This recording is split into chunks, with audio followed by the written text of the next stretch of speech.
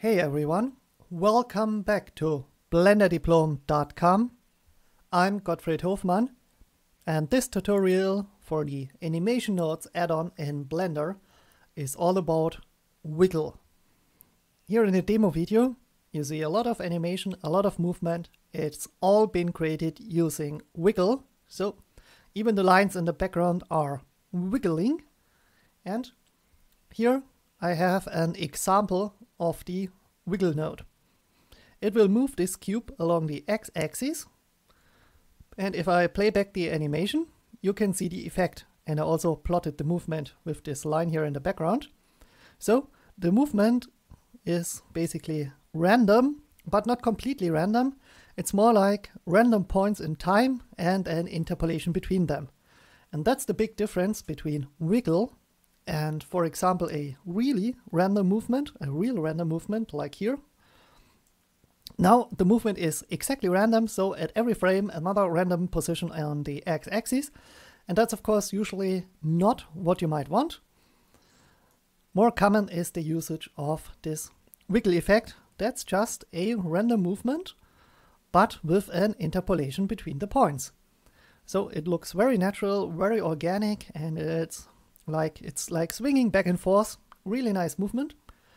And the name wiggle we have here in the animation nodes is actually the term used in After Effects. There is the function that's called wiggle. In different software, it usually has a different name, like for example noise maybe. And it's all the same algorithm. It's the so-called Perlin Noise algorithm. And we have this Perlin Noise algorithm in various places in Blender as well. For example, on the noise modifier for F-curves, but also for textures. In cycles, it's the noise texture. In Blender internal, it's the clouds texture. So here I have an example for Blender internal. Here you see the texture, and here you should see the texture as well. Clouds. And if I go into the third dimension, you see that I added a displace modifier. And all the displace modifier is doing is it's moving parts that are brighter upwards and parts that are less bright downwards. And here you see this like a landscape-like effect. The Perlin Noise is used really widely because it looks very natural. And if we reduce the dimensions, then you'll see that we get like this nice line here, which basically shows that this Perlin Noise is also really useful for animation, of course. And in Blender, we have it as a modifier for animation. I have this cube here. And now let me add a single keyframe on the X location and go to the F curve editor. Add a modifier noise. And let's increase the scale a little bit. And now if I play back the animation, it's moving similar to this other cube. So let's compare things now that we know that it's the same algorithm here. Here in the noise modifier, we, for example, have the option scale. And what it's changing is the speed of the animation. In the noise modifier, if we increase the scale, it's moving slower. Up here in animation nodes we have a speed option, and if we increase the speed, it's actually moving faster. Then we have strength. That's the same as the amplitude here. So higher amplitude means it's moving on a longer distance, just like we have it here with a higher amplitude. And we also have an option here, phase, that will basically change the curve. The same up here would be seed. It would also change the movement, so different seed, different movement. And then we have the option offset here, which is moving it in time, actually, the curve. And up here it would be evolution. And this is actually also the only option we have here in animation nodes to animate this, to create a real animation. For this I'm using the time info frame. And then if I play the animation back, I have this nice wiggly movement here. So the last option we have here is depth. and that is the same as octaves in the wiggle node for animation nodes, but a depth of 0 is the same as an octaves of 1 here. So if I set octaves to 0, it won't move, and if I set it to 1, it will move similar to this here. Now, what happens if I increase the octaves? Well, or the depth here, this will add additional movement, but it will be finer. And the idea is that each octave means that a second wiggle is added on top, but with twice the frequency, so twice the speed. And that's why it's called octaves here, because if you have a guitar string, and cut it in half, it will swing with twice the frequency. So now we know why it's called octave, and we have just one thing left that we need to find out about, and that is persistence down here. And well, this could actually be an option here. Persistence means how strongly additional octaves will be added to the animation. If I set it to 0.25, it's exactly the same as here. And then this will mean for every octave, so for every additional frequency, it will be added with a strength of a quarter of the one before. And that's why the additional frequencies just make the curve more detailed, but we still have like this basic big curve. The cool thing about animation nodes is that we can actually change the persistence.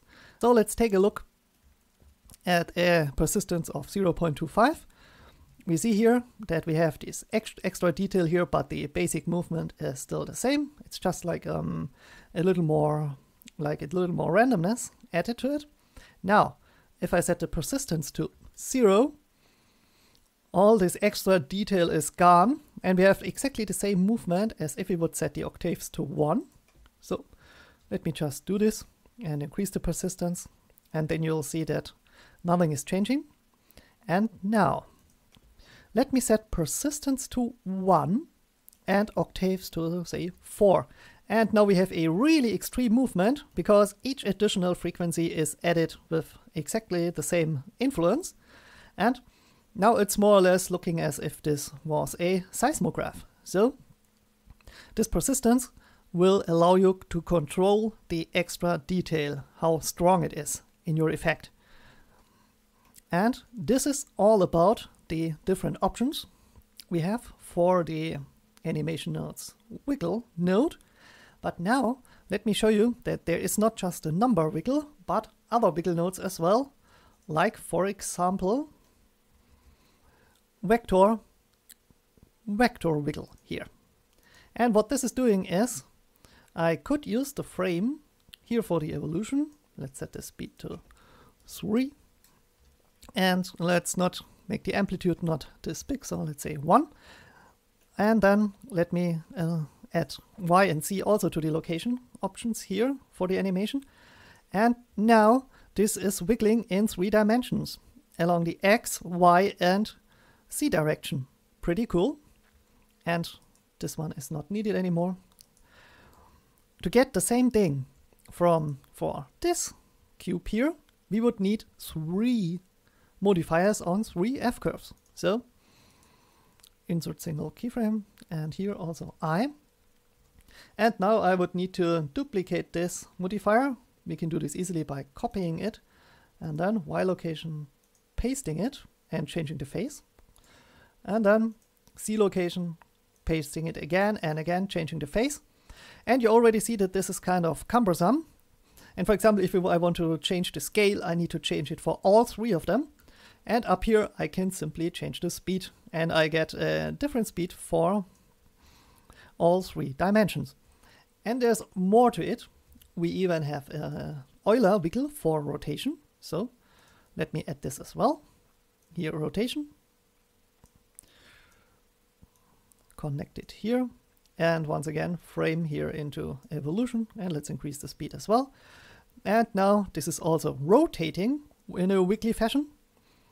And we could also add this for scale as well. And now we have rotation, scale, and position animated using a wiggle with just 2 nodes. really, really cool. And another really cool thing about this is that I can animate each and every one of these properties by hitting I, or by the more animation nodes-like way of putting something here into the socket, while here I cannot animate those things at all. So neither adding a keyframe nor using a driver. So the wiggle in animation nodes is a lot more powerful than the noise modifier for F-curves, and I'd advise you to subscribe to this channel or to the BlenderDiplom newsletter, or check out the homepage every now and then, because we will be adding a few other tutorials on the wiggle effect that will show you real-world examples what you can do with it. So I hope you're having fun with these tutorials. I hope you learned quite a lot, and of course always do try this at home.